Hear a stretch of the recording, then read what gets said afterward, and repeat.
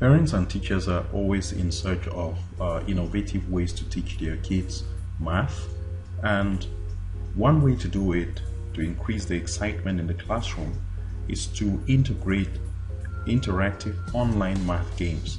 And if you have been searching for interactive online math games and maybe you don't know how to go about finding them, Math for Children is a website that has a huge collection of games under its games menu. So if you go to the games menu and you click on it, you'll see a variety of games.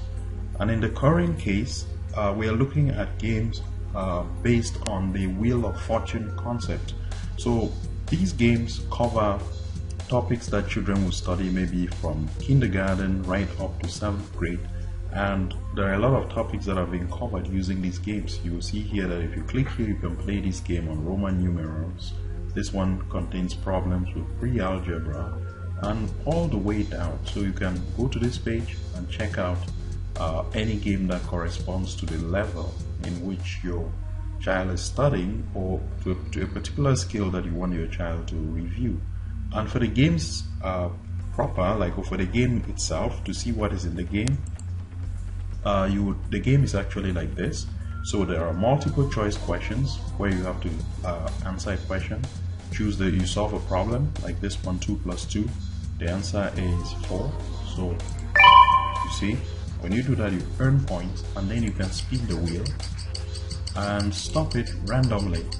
It's going to point you to a space which corresponds to the number of points that you earn. Then you have another problem that pops up, like in this case 3 plus 3, what is it? 6, for example, you see.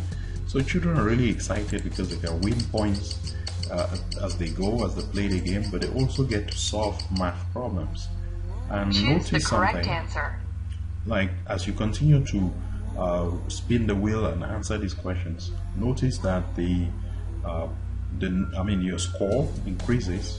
So the number of points you win when you spin the wheel, it keeps increasing, and you will see the total score that you earn at the end of the game. But also you have to answer questions correctly. So in this case there are 15 questions.